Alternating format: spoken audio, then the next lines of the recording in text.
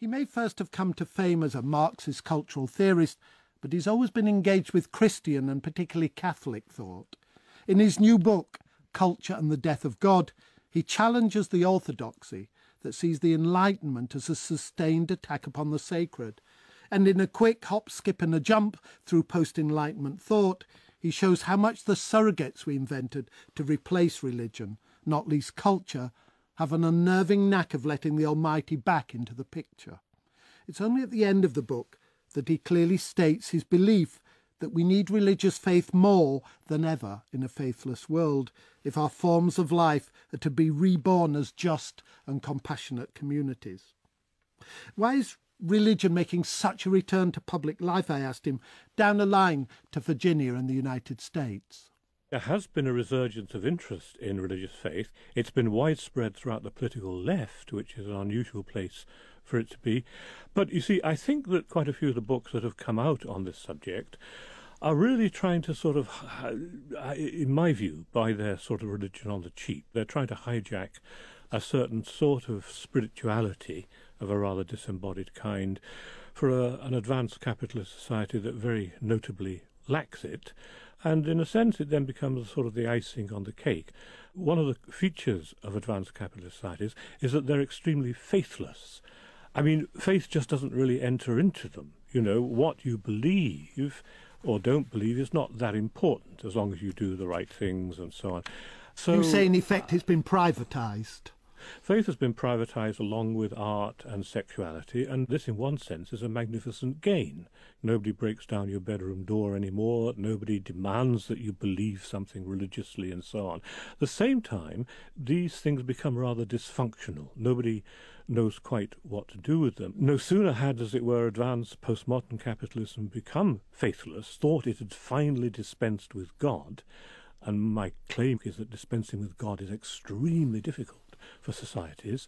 No sooner had that happened than 2 aircraft slammed into the World Trade Center and a whole new narrative of faith and God and fundamentalism and atheism and so on opened up again. And I find that fascinating. It is, and I want to come back to that, but I want us to let a whiff of history into this discussion, which you do. And you've got an interesting argument about the Enlightenment, which is, you know, there's a certain orthodoxy about the Enlightenment, which is it unravelled religion, it unravelled faith, it installed secularism in its place. You don't believe that? No, I don't really, Philip, and I think neither do a lot of commentators these days on the Enlightenment. The Enlightenment wasn't so much opposed to God. I mean, there were very, very few atheists in the 18th century. It was opposed to priestcraft. It was opposed to the, scheming, wicked, clerical class. And my argument is in part that what happens is that the Enlightenment sets up reason as a kind of surrogate for divinity. I mean, that's not a particularly original argument, but it's the beginning of an argument that the modern period is littered with the bust remains of a whole series of attempted substitutes for God, from reason to nature, art, culture, the nation, the state, none of which really succeed, I think, for interesting reasons. Why is it that culture, nature, art, why is it that these are put in the place of God? To put it this way, what is absent when God dies? Well, I think the reason these surrogates, these viceroys for the Almighty are wheeled up is actually because of a kind of mistake. It's the mistake of believing that political order is based upon morality. Morality is based in turn upon the deity, and if you kick away the foundation of the deity, then political stability will come clattering down. All of this so-called religious argument reflects a real deep-seated political fear. Now, I say that's a mistake because I think actually it's not the case that morality, so civic morality, comes clattering down if you take away the divine basis. Most people don't derive their morality from a divine basis, but there's a very real fear that if you dispense with God and don't put anything in his place, then you're going to have disaffection on your hands. And that, I suppose, is the argument you're partly having with your own younger self about the role of culture, which is there was a time, and you and I were both brought up with it, when culture could save us. You want to, as it were, challenge that. I think, Philip, I've always wanted, although, culture is my business in a sense intellectually, I've also always wanted to try and put it back in its place, because it gets very overweening, doesn't it, as a concept? I mean, culturalism, as I call it, the belief that everything is culture, that culture goes all the way down, that we're cultural beings through and through. I don't believe that. I'm as you know, a good old-fashioned materialist when it comes to that, but I do think that culture was perhaps the most successful of these various viceroys for the Almighty that modernity has kept wheeling in. What was it about culture that made it the most effective viceroy? I think that because culture means two different things. One is the narrow aesthetic meaning of the arts, ideas and so on. The other is the much broader anthropological meaning of a way of life.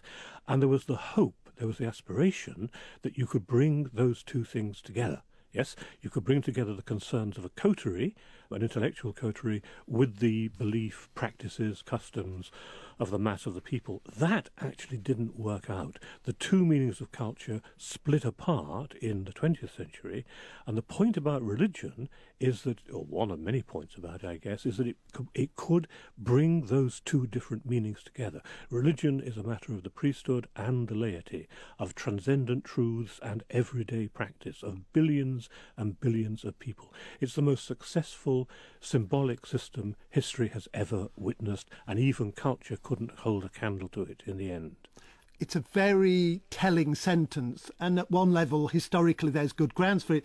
But you know as well as I do that this is the first moment I've ever heard you sound like T.S. Eliot with his dissociation of sensibility, that great moment in the 17th century when Protestant, and I was brought up as a Protestant, Terry, when Protestantism broke into the world and split aside the elite and the popular, the individual and the communal. There is a kind of harking back, which may be a harking forward too, in what you say, an image of a kind of unity. I don't believe these two meanings of culture were ever unified, Philip. I really do think that's an illusion, and I don't think that those nostalgic and organic illusions help. Those two meanings of culture were always quite rigorously separate. What's happened in our own time is that culture in the broad way of life sense, which for people like Eliot was a locus of reconciliation, has become a zone of contention. I'm now getting fed up of saying culture today is what people will kill for or will die for. Belief, identity, symbol, language, community, all of that now is a zone of contention. And that's one reason why the concept of culture comes into crisis, because it used to be where we could all get together. I was much more thinking that you were making of religion this extraordinary, potentially unifying force. Oh, I see what you mean. Yeah, I see what you mean. Well, potentially, in principle, yes. Not historically, just potentially. No, not the least. I mean, his religion surely has been at least as divisive as it's converged people together. What I meant was that no other symbolic system in history is able to make a direct link between the daily behaviour and beliefs of billions of people and certain supposedly transcendent, absolute, imperishable truths. Culture tried to do that in its day, and it failed. It couldn't match that. In order for it to play that role, if I might put it in that slightly functional way, it entails belief in people, doesn't it? Do you think faith is making a return? It is, the return of the repressed, as someone might have called it. Well, maybe. But I mean, first of all, there's a kind of mistake that isn't there that people make about faith. When atheists and religious people talk about faith, they normally, they talk about it in what I've called elsewhere the Yeti theory of faith. Do you believe a certain creature called the Yeti or the Supreme Being exists, or don't you? Well, that may be an interesting question, but it's sure not what the tradition from Abraham to Jesus and onwards believes by faith. For that tradition, faith is a passionate conviction and commitment for which people are prepared to give their lives if necessary. It isn't, as the Enlightenment thought, a rather abstract and cerebral notion of whether you subscribe to a supreme being. Now, I don't think, confronted with a fundamentalist world, all the way from certain Muslim societies to Montana, Yes, certainly faith in the worst sense of fanatical conviction has reared its head once again. But what I try and do in the book is set that in context historically and say, look, that's simply the flip side of a society, an advanced capitalist society, which has no time for belief, which just siphons it off elsewhere. As Yeats famously says, that the best lack all conviction, while the worst are full of passionate intensity.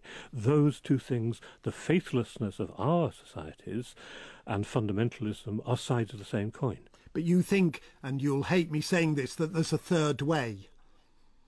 Yes, I think there is a third way. And I think that's partly to try and re-establish some reasonable, some decent, if you like, some radical theory of faith that wouldn't fall into this intellectualist trap on the one hand, or wouldn't fall into the fundamentalist error on the other. I don't think that's impossible. Well, it's interesting because, of course, most books always end where I want them to begin, and yours ends with this clarion call to a reintegration in terms of ambition of culture, politics and religion. Is it anything more than a wish, do you think? It's a hope? Well, I think it is a bit, yeah, because I think the one characteristic of late modern society is actually it does begin to bring these things together again. Think about, say, cultural politics. Now, cultural politics for high modernity is a kind of contradiction in terms, because culture is one thing and politics is a much more prosaic and dreary, mundane business. One of the things that's happened in our own time, of course, is that culture has become intensely repoliticized. Now, not entirely for the good, to be sure, as I said, culture is what you will kill for. But it's also come out of the closet in a certain way. Since Matthew Arnold in the 19th century, culture can no longer afford politically to be simply the privileged values of a few, and we've been extending that process in our own time. The religion that you speak of, and I think that you value, and I take this not only from this book, also from your memoir, where I remember very clearly your account of the nuns who felt in such kind of despair at this world that they withdrew from it. And you speak at the end of this book, that the New Testament is not a civilized document.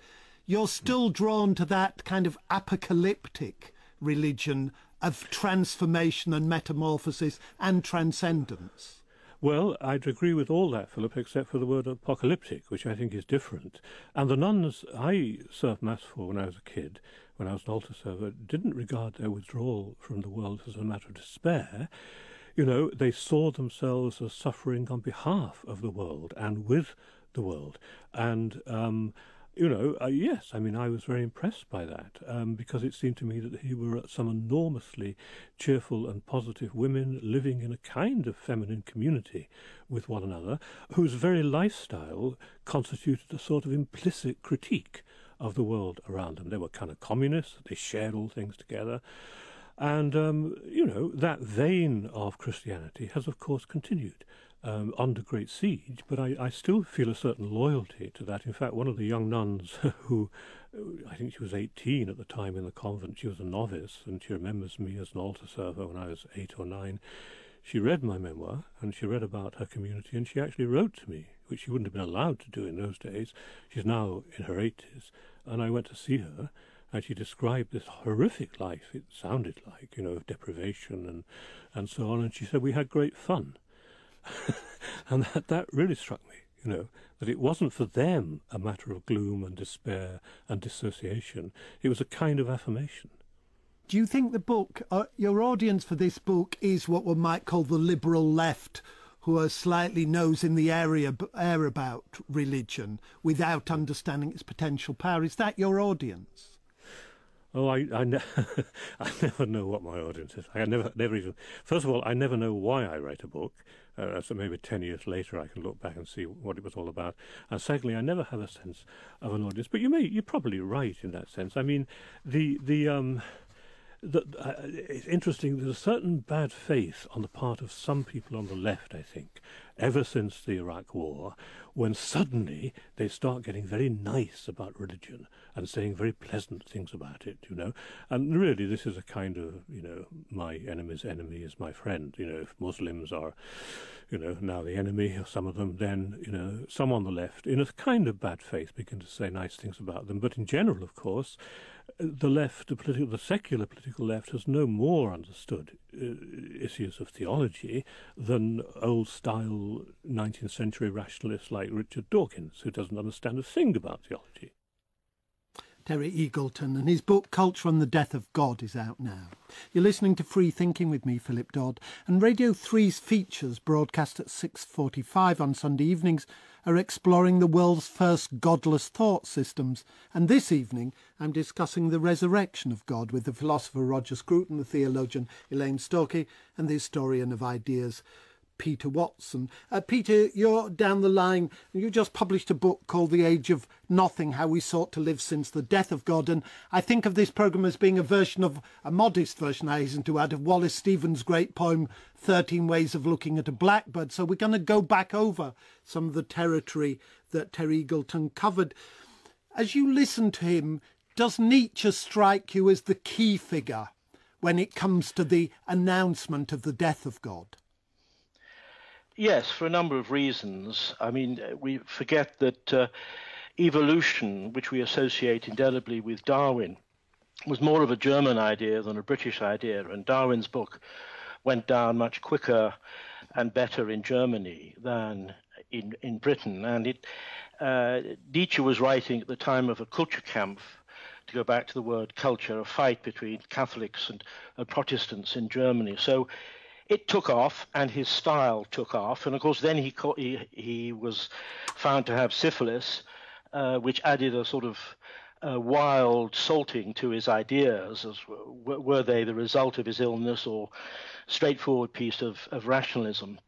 But I think it's true to say that only since then have there been a fair number of atheists, which is why in America my book is called The Age of Atheists. Well, I wanted to ask you, though, what was it that Nietzsche said, as it were, that made it so game-changing, to use the American language? Well, in his pithy way, he said, look, there's nothing other than us. There's nothing metaphysical. There's no beyond. There's no heaven. We have to rely on ourselves. Life is chaos, both external life and internal life, what he called the cargo of life. We have to impose our will on it. This was his famous will to power. And we can only expect what there is in this life. There's nothing beyond this life. And we must make the most of it. All joy, he said, wants eternity. We must try to live a more intense life. And that is all we have. That's all there is. Now, of course, extraordinary writer that Nietzsche was, one writer doesn't shift a kind of cultural, historical sensibility. What's the wider world into which Nietzsche wrote and then which generated so much change in the 20th century? Well, I think that obviously the Darwinian world was there. The Origin of Species has been out 20 years when, less actually, when Nietzsche made his pronouncements. And I mentioned the Kulturkampf. And then there were all the changes, the beginning changes of modernism that were looking upon the world in a new and a different way. I mean, most of modern painting, for instance, is totally secular. And the various other scientific developments, you can't hide the fact that science did have a major influence, whatever you may feel about it later. I think we may have just lost. Skype is a wonderful invention, but not always, and especially not always on broadcast. So we may come back to Peter to talk more about Nietzsche and psychology as a kind of surrogate for religion. But in Peter's absence, let's turn to Roger Scruton, who now suddenly feels like the person we desperately need into this silence. Roger, I mean, your book is called The Soul of the World, and it is an interesting fact that you and Eagleton, very different political animals, have written, as it were, not similar books, but books on the same subject at the same time. Why now for you? Why do you think there's so much writing about the kind of return of religion? Well, I suppose in my case, this is the result of thinking over many, many years. It's not. It just happens to have come to this particular point now. I think Terry Eagleton's book is much more what I would call history of ideas. He's showing the way in which religious ideas were as it were, displaced by secular ideas, but then those secular ideas began to take on the burden of religious feeling, and in the end brought us round to the same sense of our destiny that the religious ideas had. And that's all very interesting, and I think I largely agree with a lot of what he said. My book is really philosophy. It's about what is true in all this, but you know this as well as I do. In order to answer the question what is true, you need to elbow out of this game the scientific account of what is true. And part of the interest of this book is you take on evolutionary biology, for instance. Absolutely. I think what my view, very simply, is that the scientific worldview gives us the truth about the world. It says what is there, and that it sets limits to what can be said, and it's a philosophical question, of course, whether you can transcend those limits. But I agree with Kant that you cannot. And but nevertheless, I want to argue that that isn't the whole truth. That there is another way of looking at the world, and we know this deeply and intimately from our own experience of each other. We can't look at each other as organisms obedient to the laws of physiology all the time, or even any of the time. It's only rarely on the hospital bed that we can do this. I think it was Wittgenstein, although I can never find it, but I remember it, who said that to look at the world as if it was a place of wonder was to see the world as a miracle. Am I right in saying, for you, the religious experience, and you're very clear very early in the book that you're not trying to defend religious practice or religious doctrine, but what you call a religious worldview, that for you, the religious experience is a way of looking at the world? It's to see it differently. Yes, but to see it also in relation to those things in us that are most important to us, such as our sense of responsibility towards each other, the sense that we have to account for what we are and what we do and what we feel. And that connects with something that Terry Eagleton was saying about culture, in fact, that when people... like Schiller, I suppose, was the first really major thinker who thought this, who tried to put culture in the place of religion. It was with this thought that this is something that can be shared between the high-level critical reflective intellect and the ordinary person who sings and dances, etc. But I think one of the great catastrophes of our time is that we've seen that won't work, that high culture has drifted upwards and popular culture drifted downwards, and there seems to be no connection between them. So is religion, it's a 19th century idea, a kind of glue? Well, Terry's argument was that it as it were, gave both to the priesthood, who thought at the highest level, and to the ordinary person, a shared language and a shared conception of what mattered, and a liturgical practice in which the highest thoughts and also the lowest feelings were both incorporated. He didn't quite put it in that way, but that's the thought, and I think that is a really very important feature of it. One further question, then I want to bring Elaine in, and we found Peter in wherever digital cyberspace is. For you, I mean, the end of you're very tough. The idea of an afterlife is a kind of an absurdity. For you, God is a way of experiencing this world. The afterlife idea is of course the great crux, and what I would say about that is that on any understanding that if there is an immortality that we participate in, it can't be after the present, because immortality must be outside time. So the whole idea this is an image of something else, of a way of relating to the world which gives us another dimension of significance. That's of course that's a mystical way of putting it, but I don't think one can do anything better than that. Well, then we'll come back to the mystical, and I think there are 2 or 3 points that arise out of both what you said and Terry said, and I suppose one of them I want to start with, Elaine, and bring Peter in too, I hope is now with us, is this idea of its importance to the community. Both Terry and Roger, in different ways, have spoken of the value of the religion, in a sense the irreplaceable value, the unique character of religion. Is that something you've just come from the Anglican community? Methodists like me never took the Anglican community as seriously as I'm sure I should have done. But the truth about it, is religion important primarily because of its kind of community dimension? Well, it depends on what we mean when we're talking about religion. If we mean by religion the sacred beliefs and worship and practices and theology of a community, then obviously it's important to that particular community, and it's important to Anglicanism and the Church of England and so on that we get our theology right and that our theology is practiced out in our lives day by day. Absolutely. But in another sense, if by religion we mean something deeper and broader, rather, about worldviews, then it's important to everybody. Because it's the second that is Roger and Terry in their very different ways.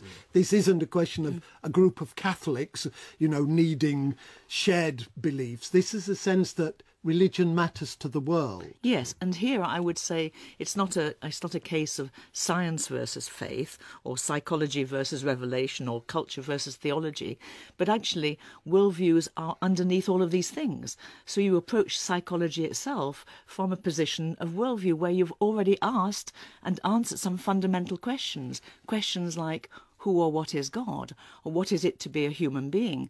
What's the basis of morality? What's right with the world? What's wrong with the world? What might put it right? And these kinds of things. What is reality? And it's the answers to those questions that we bring as a prior framework of understanding to our sciences or to our psychology or even to our culture.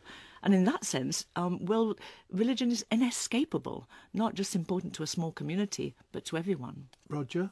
Well, yes, I think I understand what you're getting at, and I largely agree with it.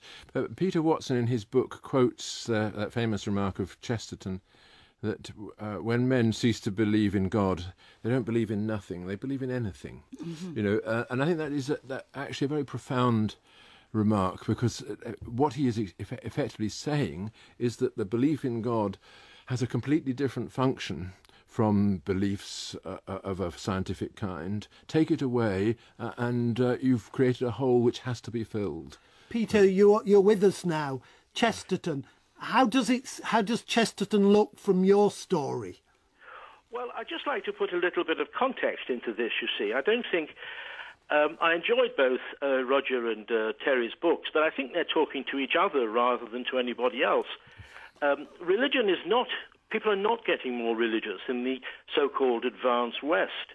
The world is getting more religious because poor countries who can't offer their inhabitants a secure, existentially secure life are getting more religious, whereas even America now is people who claim faith are getting smaller by about 1% a year, and by 2040, America, if rates go on as they are, even America would be primarily atheistic. So I think this whole debate is taking place within a world that's not listening.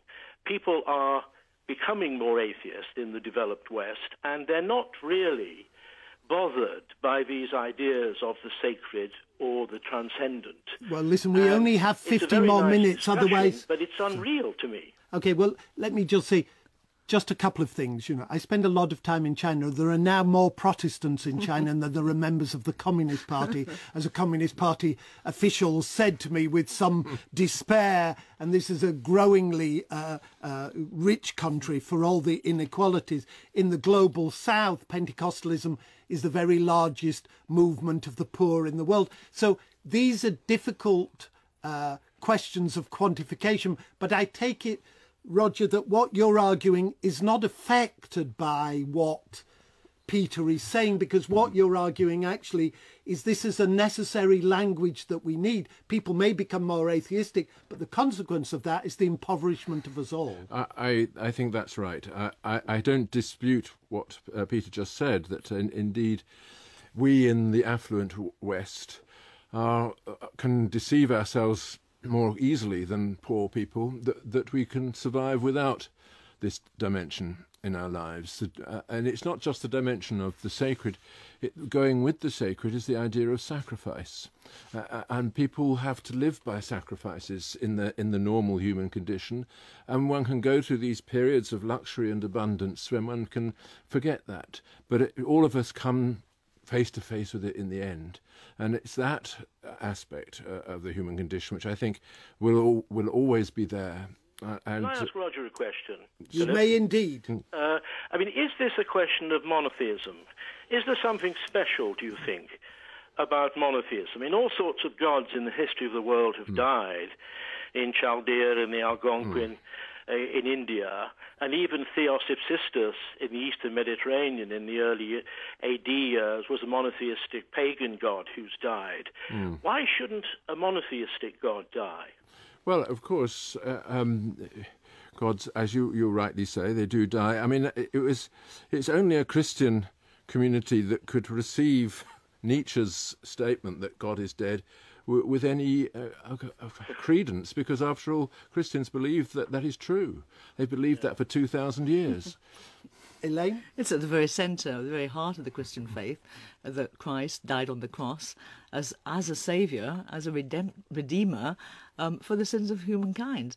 So in that sense, there's no problem whatsoever in the death of God in that sense, because it actually means life for humankind. It means the rest of us flourish and find forgiveness and find peace and find meaning and find truth precisely through the death of God. So we can pray, knowing that we're praying to a personal being who is actually there, not a figment of imagination or a psychological construct. Okay, well, we've so far talked very much about religion and the wider social world. There's also the religion and self. That encounter. There are times as I read your book, Roger, where it feels to me like meeting God is like Wordsworth meeting one of those people he encounters on the streets and they transform his life. You think in some way God is the foundation of the self? Well, funnily enough, I think it's the other way round. Although, of course, that is very dangerous thought because it goes into all sorts of heretical directions. But used to get burnt for saying things like that. Exactly. Well, Terry makes a very interesting point in his book about the attempts of people like Fichte and Hegel to rescue the structure of religion by founding it upon on subjectivity. And Kierkegaard, of course, did the same, or tried to do the same. And he rightly says, look, the subject is a nothing. And this is indeed what Sartre's message to the modern world, that at the centre of our being there's this thing, le pour soi, the thing, that the self-conscious being, and it's a nothing. So there's a nothing at the centre of my world. But actually, that's just the wrong thought. As soon as you take it seriously and try to understand exactly what self-consciousness involves and the freedom that goes with it, you realise that you are situating yourself already on the edge of the natural world. And the idea that world has an edge is the beginning of theology. Peter? No, I think what we're... I thought no might be your first word. But religion. And it's like Ronald Dworkin's recent book, Religion Without God. And this is what I think Terry and Roger and maybe even Elaine are coming round to. Whereas when I was writing my book and I was telling people what I was doing, a lot of people just said, I never think about God. It just doesn't bother me. I just get on with my life. Now, maybe that's the real atheism. Maybe that's the real modern condition. We're not seeking to replace something big. We've learned to live with something or many, many things that are small, which is what I try to show in my book, is that life, a meaningful life, is made up of hundreds, thousands, lots and lots of little things. And the search for something big and coherent is just not necessary. I mean, Elaine, do you think it's fair what Peter said, that actually the three of you in different ways want religious faith, it's just God that's the problem? No, God is no problem whatsoever for me. I'm a very faithful Orthodox believer. And not, I wouldn't even go so far as to say that God isn't the very centre of my existence. And so, yes, I accept Roger's notion of the self as subject, and I found that part of his book extremely moving. What happens to the subject at death, when the subject becomes an object, but we can never objectify ourselves because we can never get outside ourselves and look at ourselves as object. And I find this whole train of thought not only liberating, but profoundly moving. But for me, the self is also fundamentally relational. So as subject, I'm experiencing myself in relationships and in relationship with the rest of creation, of which I am a part, and in relationship with other people whom I love or don't love or whatever, or struggle with, and fundamentally in relationship to the Creator who made me. So God is at the very centre of myself and my relationships and gives meaning to the rest of them. I mean, for you, sorry, yes, Peter. How is the difference? How does religion look after the self in comparison with, say, the big development at the end of the 20th century, the development of psychology, which was particularly concerned with the self? How do you see, is there a difference in understanding between the psychological understanding of the self and yours? I mean, I find it very difficult to answer questions about religion in abstract like this. It's as though there is one thing called religion, but when you actually look at religion, there are religions which are fundamentally very different from each other. And if we're talking about a religion that expects the self to go out and exterminate the infidel in the name of God, then that's a very different kind of package and worldview from a religion that says to the self, you must love your neighbour as yourself, or that you must forgive your enemy and do the best for them. So it's hard to answer those questions. But trying to answer your question about psychology, no, I think the best kind of psychology is fully in keeping with a Christian worldview, at least, that I espouse and look at.